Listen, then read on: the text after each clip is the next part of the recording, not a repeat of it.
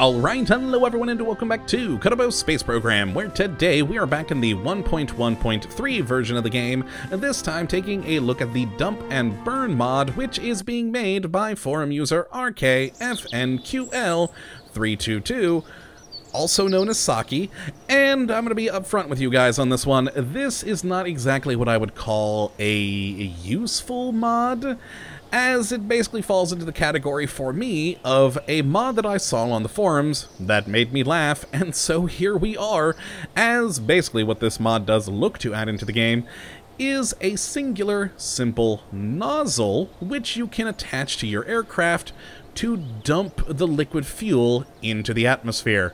And once that liquid fuel is dumped, you can then light it on fire.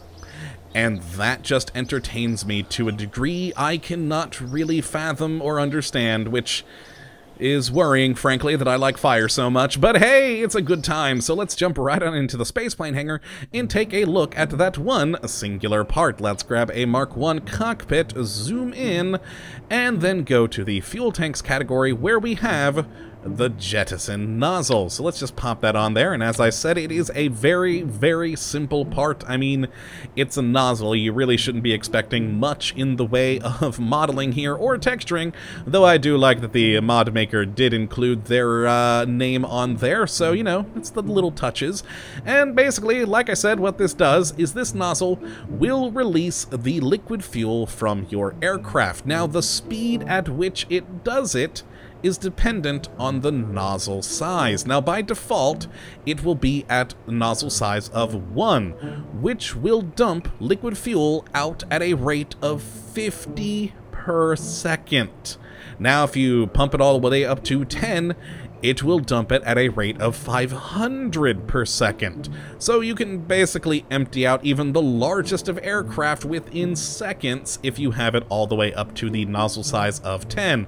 Now, personally, I like to keep it at the 1 level, as that seems sufficient for, you know, good long burns, but you can always put it down to, you know, all the way down to 0.1 if you so desire, if you're wanting to get a bit more bang for your buck. But yeah, that's how it works. Now, thankfully, you can actually set this thing to action groups. If we come down here, we can toggle the nozzle either open or close, or do them individually.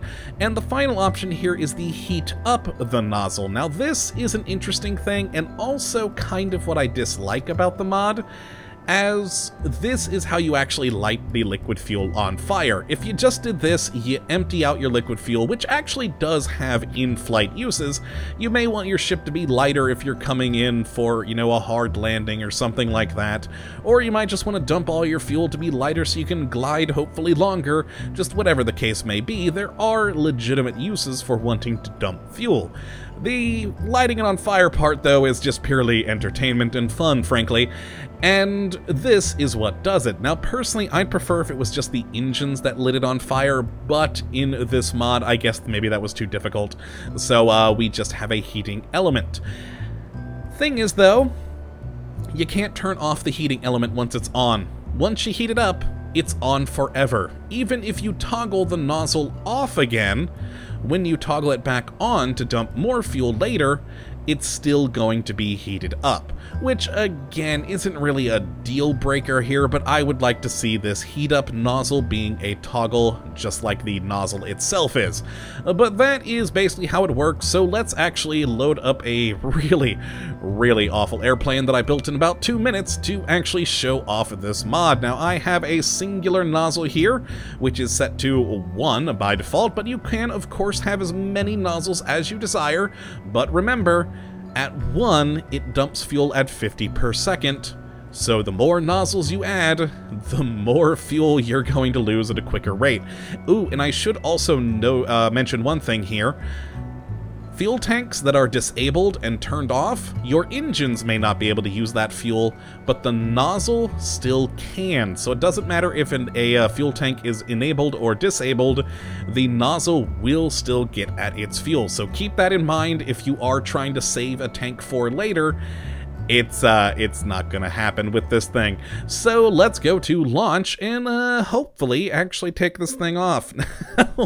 I have only taken this thing off once so far in testing, so let's hope that it actually continues to function today. So let's take off.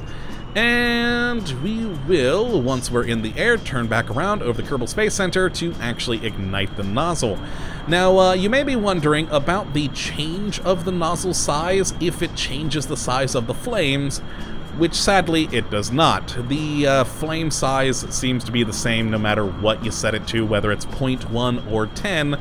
You're just always going to have that happen. And apparently, I lost a landing gear. Huh. That hasn't happened in my test. Granted, like I said, I've only tested this plane once so far. But there we go. Let's turn ourselves around while missing a singular landing gear. And I'm going to toggle on our resource view here. Now, we have 2,300 fuel in total on this plane. So what I'm going to do is zoom out, give us a little turn here, and then turn off the UI, because what we're going to do is activate the fuel dump. And there we go, we are dumping fuel at a rate of 50 per second, and if I toggle to, now we've lit it on fire. There we go. Again, not exactly the most spectacular thing ever, but I just like the idea of burning up all of my fuel. Let's toggle that off so we actually still have fuel to fly with. And I'm gonna slow down because you may have noticed something if we toggle it back on, that the particle effect is very highly spaced out. Now, this is one of my other issues with this. If you're over about 150 meters per second, you get this effect. Anything below 150 meters per second, and you should be fine. Now, we're actually running low on fuel here, so let's cheat in a little bit more, because, well, that's just wonderful. So there we are, we have our effect, and let's actually give it a good turn so we can slow down and hopefully get it to a slightly less spaced out effect there. Alright, we're down to about 100, and as you can see, we still do have a little bit of spacing, but it's not too bad. Overall, it's still a good, solid flame for the most part.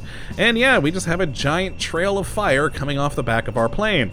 And let's put in more fuel there, and then toggle it off, which we've already done, of course, but notice this time that when we toggle it back on, it's still on. Oh, it's not on fire, actually. Huh. Well, that's interesting. That's the first time I've toggled it that it hasn't been. Alright, well, let's ignite it again. Try this one more time. That may have just been an odd bug, which is a good bug, frankly, but there we go. Toggle it off. And toggle it back on again. Yes, it's on fire. So that is interesting. Now, I've done a good few tests with this so far, and that is the first time, moments ago, when it was still, or when it was not on fire after toggling it back on. So that is interesting.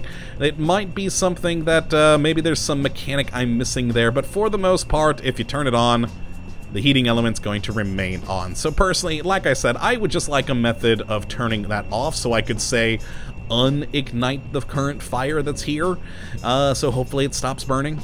Maybe. Who knows?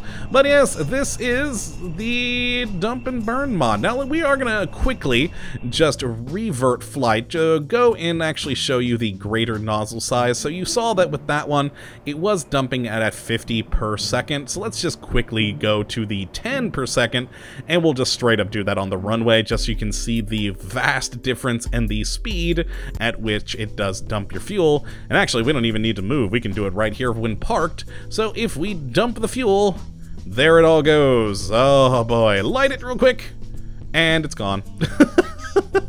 So that is all that you have with the difference in the nozzle size. The bigger the nozzle size, the more quickly it's going to dump your fuel.